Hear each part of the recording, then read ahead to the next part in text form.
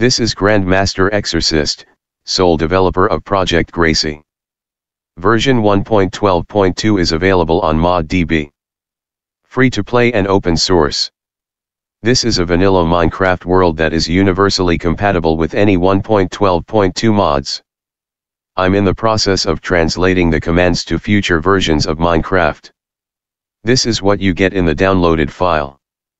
A README, skin overlays for your Minecraft avatar, the minigame world itself, and the scrapbook world I used to test my machines. When you first load into the survival world, you'll realize that no hostile mobs spawn in naturally, despite playing on the easy difficulty. Don't worry, that is normal.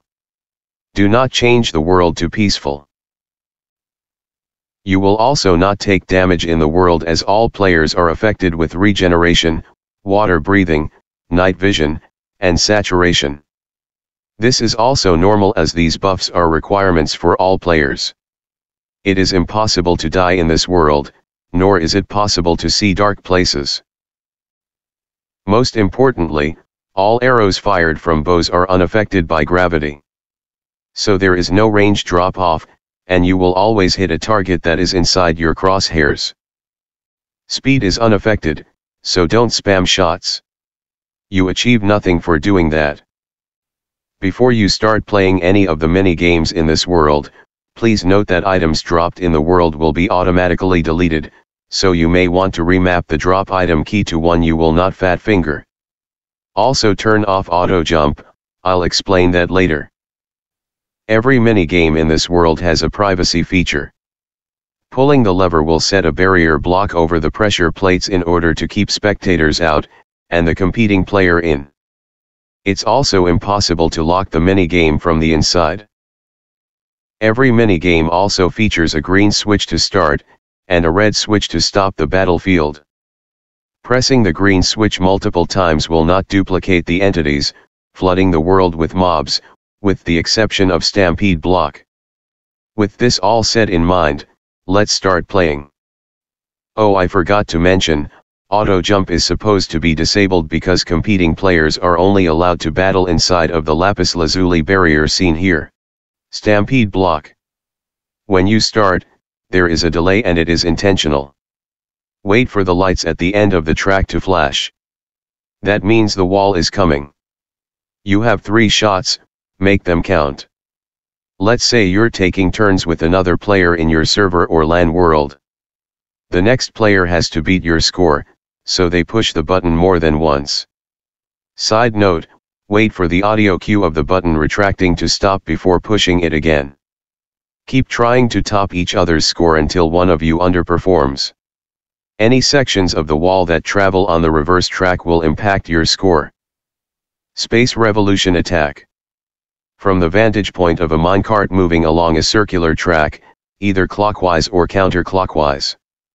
Your arrows may not be affected by gravity, but they are affected by the minecart's movement, so lead your shots.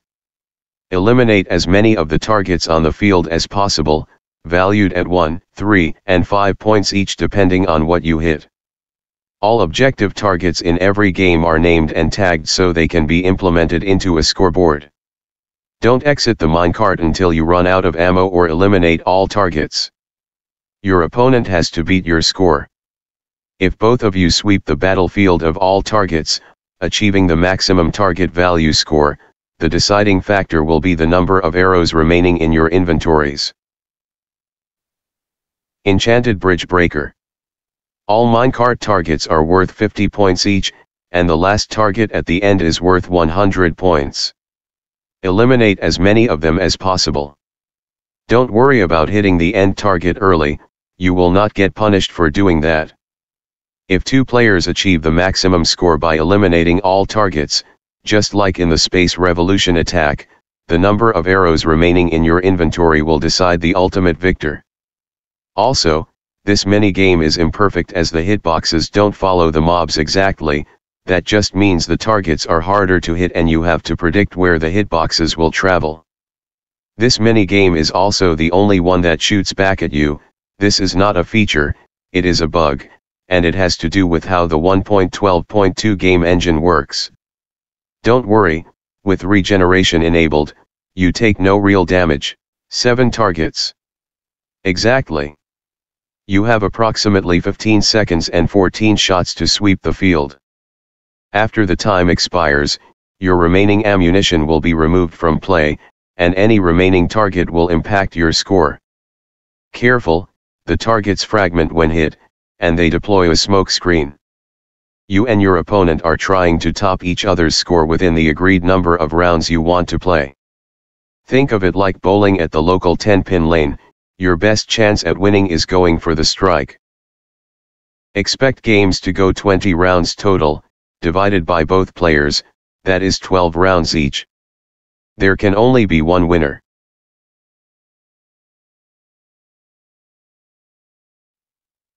Furious Gate Trap.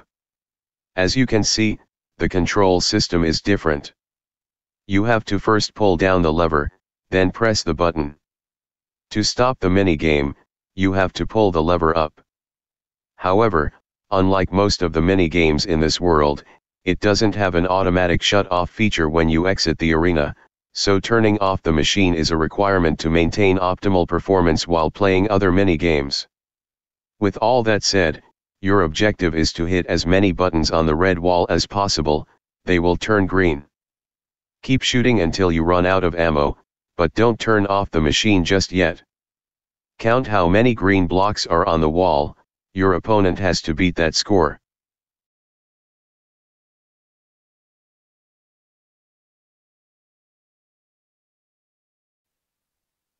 Final rush. Don't worry about other people stepping on the pressure plates, they are protected by barrier blocks while your match is in progress. You have approximately 2.5 minutes, and 1 shot for every target in the arena. Make them count. Blue targets are worth 1 point, brown targets are worth 3, and gold are worth 5.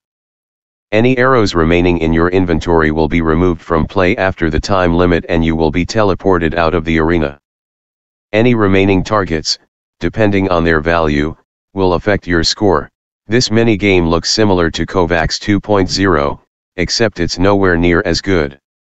However, this minigame has something Kovacs doesn't have: multiplayer. Side note, leaving the minigame room will automatically reset the arena. Break Bomber. The goal of this game is to knock out 3 of the 5 red targets before your opponent does. Before that happens, both players have to clear out the yellow targets. Only the red targets have names and tags for scoreboard commands, and rightfully so. There are 25 targets total and both players each have the same amount of arrows.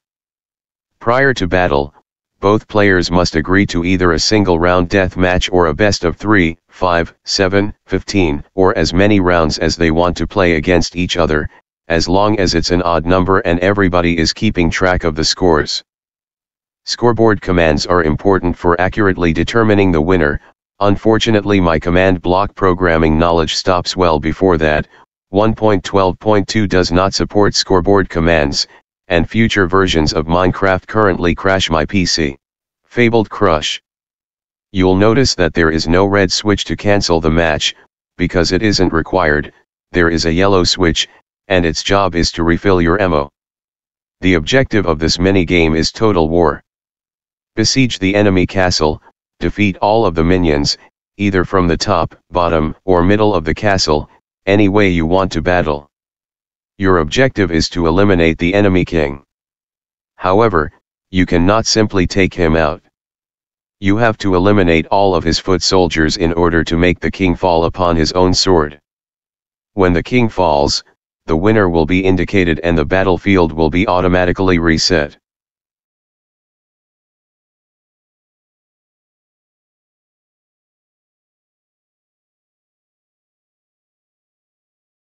Leaving the arena will cancel the battle. Mateo Bomber. We have to take the elevator. This game features 2 locks, the yellow switch, the red switch and 3 more switches. A referee will be present to dictate where, when, and how many of the pucks spawn inside the ice rink. Do not push the red button until the outcome has been reached, depending on if it's a best of 3, 5, or higher. If there are only 2 players, you don't need a referee, but both players have to start in the middle and race to the battle positions. This is beta man's answer to hockey. The player with the most pucks in their opponent's goal is the winner. For example, by a score of 2-1 I have kicked my own ass. Not surprised at all, because apparently the only person in the world who can beat Grandmaster Exorcist at Project Gracie is Grandmaster Exorcist. After all, I developed the game. Welcome to East Crest Land, you're a long way from East City. We don't play Crossfire in this town, we play Road Fight. Honeycomb Net Battle. You've seen these targets in my previous video, you know the drill. All side-by-side battlefields, just like Fabled Crush, are bordered by a barrier to prevent shooting into opponents' battlefields, unlike the anime. Best of 3, 5, 7, you get the idea. Chicken wire, or honeycomb material are non-existent in 1.12.2, so these 2 grids of ender rods will have to suffice. See these lights above the battlefield, they will light up when a player achieves the maximum score. Unlike Crossfire, we don't count the arrows remaining, we instead determine the winner based on who swept the battlefield first. This battlefield is set in a construction site, filled with Easter eggs. Vertigo spin. Once the target spawns in, shoot it as many times as possible. The farther away it gets, the harder it is to see, let alone hit. Keep shooting at it anyways, eventually you'll cross the finish line. Lights at the end of the track will indicate who won the race. Vertigo spin matches will end almost as fast as they start. I have nothing more to say, please enjoy the rest of the video.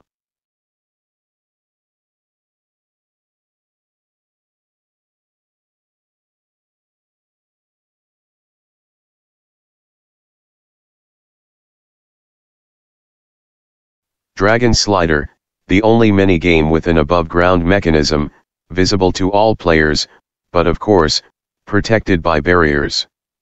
Just like Mateo Bomber, if there are only 2 players and no referee, you both must race around the structure to enter your battle positions. You're each equipped with 7 shots, and there are only 7 targets. 4 is the majority, that is your goal. Even if both players miss and hit less than 4, then whoever hits the most targets will win the match. However, that's not all. This minigame has a little trick up its sleeve to make it harder for both players.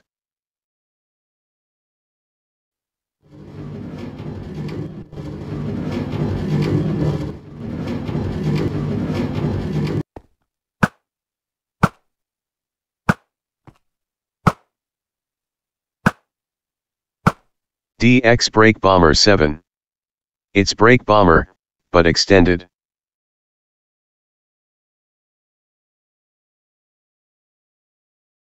First to knock out 4 green targets wins, but that's not all.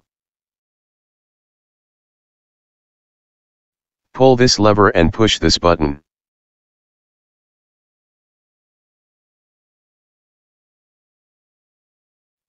Now it's more fun.